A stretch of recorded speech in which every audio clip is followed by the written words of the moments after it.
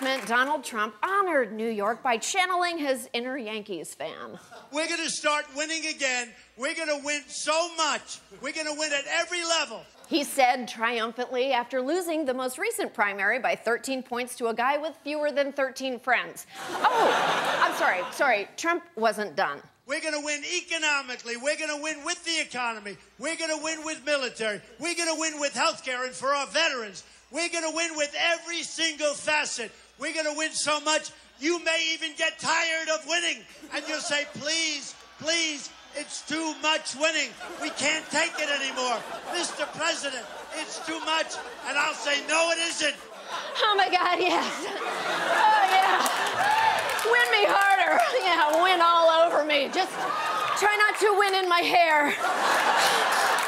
Oh, I'm so sorry. I thought I was listening to my audiobook of 50 Shades of Grey. I listened to the audiobook because I need my hands free to vote while I masturbate. I told you I was excited to vote.